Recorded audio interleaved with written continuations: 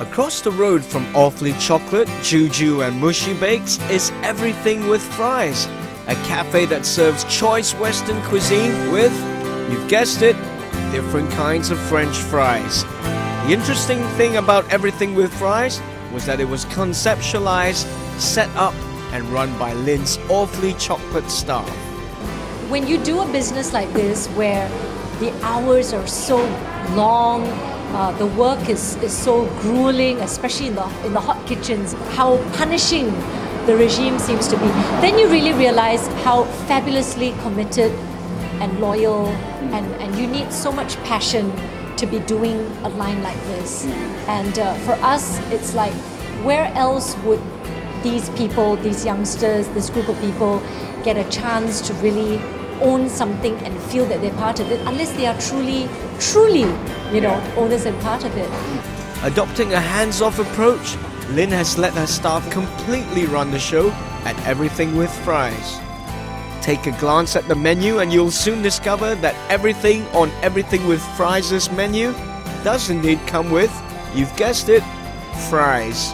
What's the fascination with the fries? And then they were telling me how they liked it. And so they were the ones who came up with this concept where everything would come with a choice of different flavors of fries.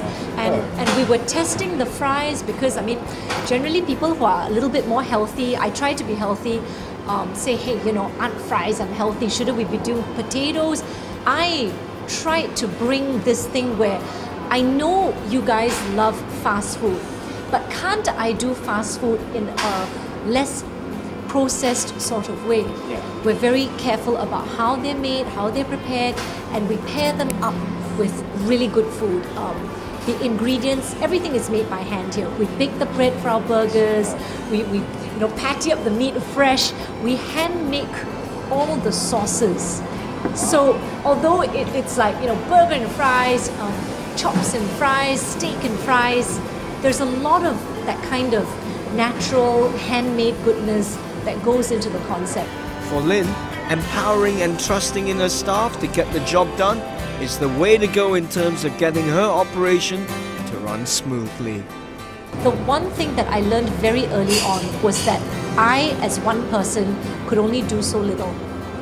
And things only really started moving, and you could see, things happening and us really, I suppose, shaking things and making noise when you had a group moving in the same direction together. The bakers, the cooks, the chefs, the cleaners, the office staff, making sure that what you order, you pre-order for your birthday gets right down to it. My goodness, there's just so many other parts involved.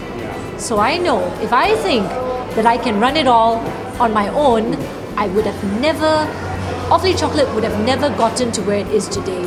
With Awfully Chocolate shops all around the region, can we expect to see one in Malaysia sometime soon?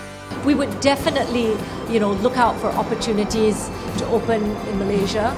I sometimes tell people, they don't believe me when they see that there's franchises all over Asia. I say, it's pretty much the same bunch of people who started it with more staff, but it's not this giant, big company, so we always feel like we're being pulled in all directions. And then sometimes I do say, hey, we need to prioritize. Product, as you know, is critical. Training the staff is critical, and if that means sometimes that we can't be everywhere as quickly as we would like to be, it's okay. It's okay. It's not a race. Yeah. It's always about getting the fundamentals right, and when the time is right, we will, explore the opportunities to go abroad. But I would love to be in KL. Yeah, it's a beautiful place. Given her success with the Awfully Chocolate brand so far, what advice has she got for budding entrepreneurs hoping to follow in her footsteps?